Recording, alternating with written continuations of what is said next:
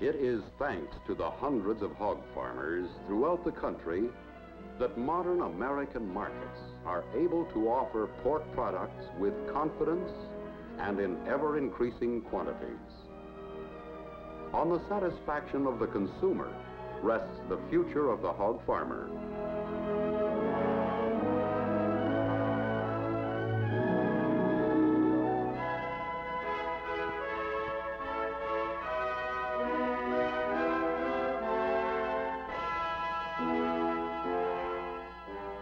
In modern swine production, 3 factors determine success: breeding, feeding, and management. Let's talk first about breeding. At our farm here in Waterloo, we select boar replacements 2 ways: certification and swine evaluation station data. This boar is well muscled and has adequate scale. He was selected on breed certification information. To be from a certified litter, the animals must be from a litter of 8 raised, which meet production registry standards. In certification, 2 litter mates are slaughtered.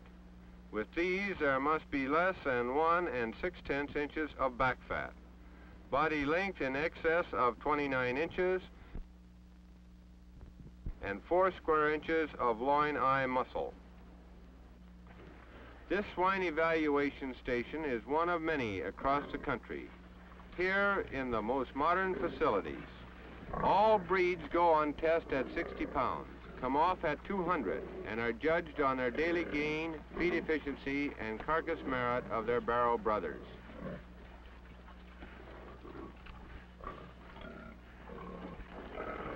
They should weigh 230 pounds or more at 180 days.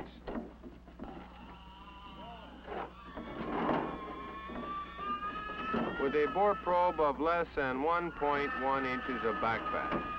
This fellow has 0.83 inches. Daily gain is 1.97, and feed efficiency 2.78. His litter mates met certification standards. Boars should be well cared for in sturdily constructed houses, with both sides open to provide adequate ventilation in the summer. In winter, the sides should be dropped and good bedding provided. Now about the gilts. These animals weigh 230 pounds at 180 days and have less than 1.35 back fat thickness. Have 12 good udder sections, are from a litter of 8 or more raised, and have acceptable conformation. A gilt should not be bred until it is 8 months of age, and during this time it should be fed a good growing ration. When the gilts are old enough, they mate on pasture, but many producers get good results on dry lot. During the gestation period, rations vary in different localities due to seasons and conditions. The gilt should be fed a ration prescribed by your state extension specialist or the feed manufacturer. Portable steel shelters provide shade in the summer and warm housing in the winter. Prior to farrowing, the sow ought to be thoroughly scrubbed with detergent and water and rinsed with a weak lindane solution to ensure a clean animal entering the farrowing house. To avoid contamination, everyone has to pass through a foot bath of disinfectant on entering or leaving the farrowing house.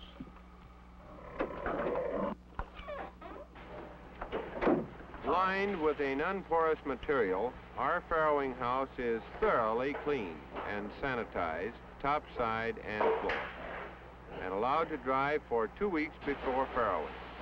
Well insulated and ventilated, it is kept dry and warm during and after farrowing. The stalls are made of steel and set in concrete, with a front slope to prevent waste water from the drinking cup draining under the animals, and a rear slope to dispose of all the liquid waste. Steel guards on each side of the stall prevent the sow from crushing her litter, and a guard plate enables the pigs to move freely around the mother at all times.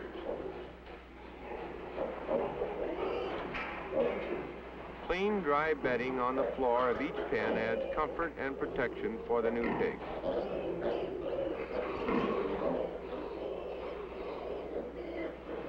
Room temperature should be thermostatically maintained at 65 degrees. However, a floor temperature of 75 degrees is best for baby pigs and can be achieved through the use of heat lamps above each litter. Shortly after birth, the navels are disinfected and the wolf teeth are blunted to avoid damage to the sow's udder during feeding. And ears are notched for positive identification. After 4 days, iron shots are given. To cut the work of feeding and cleaning, the sow should be let out of the farrowing stall for 1 or 2 hours, morning and evening. A good lactating ration should be provided in a self-feeder. This ration should be high in energy and properly balanced to stimulate maximum milk production.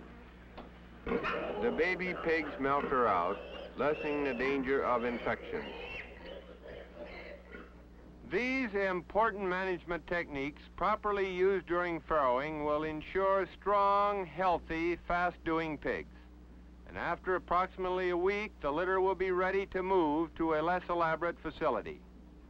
We take them to a nursery and growing area, where they nurse for 5 or 6 weeks until they are weaned. Male pigs are best castrated during the 2nd week, and at this time, the pigs should also be given a good creep starter ration and plenty of fresh water. During cold weather, supplemental heat ought to be provided for the first 3 weeks. Some successful producers, like the Hamilton brothers at Iowa Falls, vary the growing method, using different equipment and arrangements. They have combined farrowing and growing in this single unit. First, this stall prevents crushing of the pigs. Then, after 10 days or so, the bars are folded back to provide a creep area. Easy cleaning is built into this installation with a mechanical barn cleaner carrying all manure to the end of the building. A number of farmers will farrow twice a year, spring and fall. Others, to get the best use out of labor and equipment, farrow 4 times: December, February, June, and August. So far, we've looked at the farrowing and nursery stages in confinement. There is also the pasture system. Bernard Collins at Clarion, Iowa, prefers to move the sow and her litter out to a good legume pasture after 5 days. Portable hog houses provide the necessary shelter. Basic requirements of the pasture system should be clean ground, fenced hog tight, with adequate shade. Hogs raised in this manner have no anemia and present no manure handling problems. Farrowing during the summer in these same portable shades has also proved successful here. This 1,000-gallon water tank serves 4 separate sow pastures.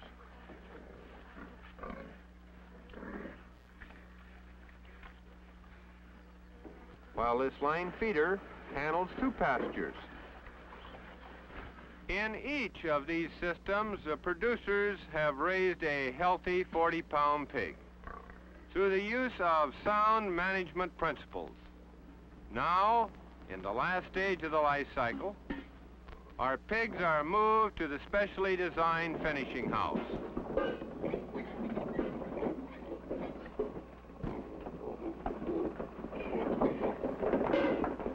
Here the concrete floor has a ½ inch to the foot slope to the front. A gutter or slab catches all the liquids and solid manure with no drainage through the pens.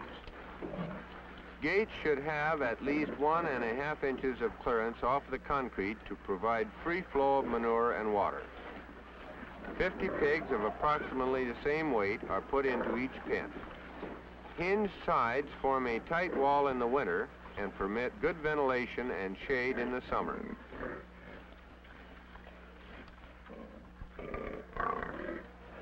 For additional summer comfort, this fogging device is used when the temperature reaches 80 degrees or more. Adequate space in the finishing house is vital. Pigs between 40 and 120 pounds should be allowed 9 square feet each.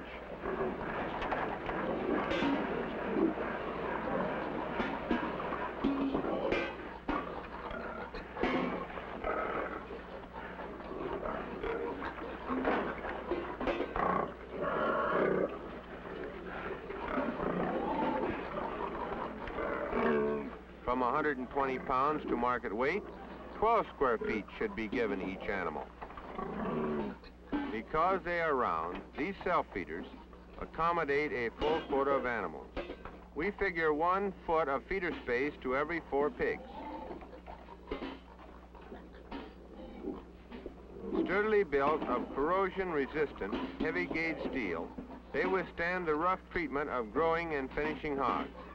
They save labor and are adjustable to prevent feed waste, and are easily filled directly from the feed dealer's bulk trucks.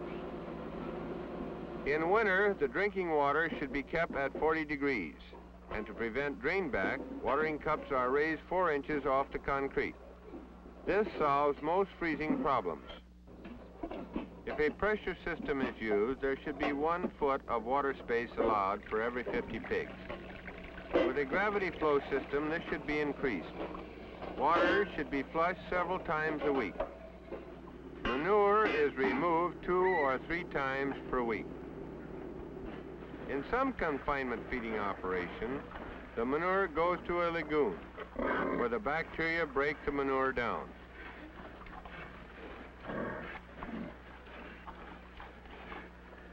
Lagoons should always be fenced in for complete safety.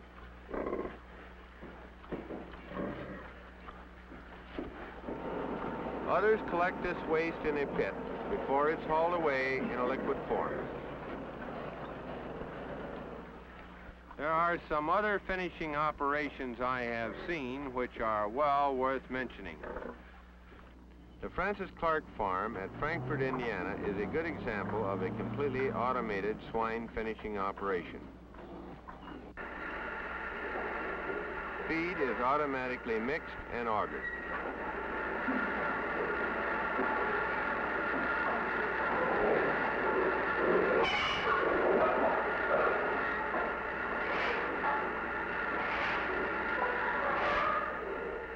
Water is under pressure.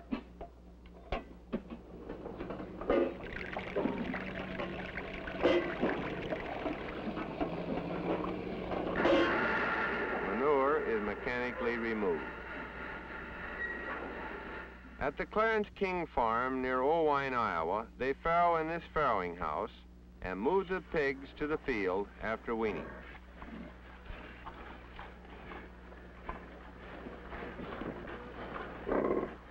They finish their hogs on legume pasture using portable steel shelters.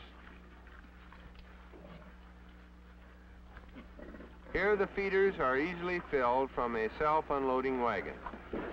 In this operation, water is piped to the hogs in the field.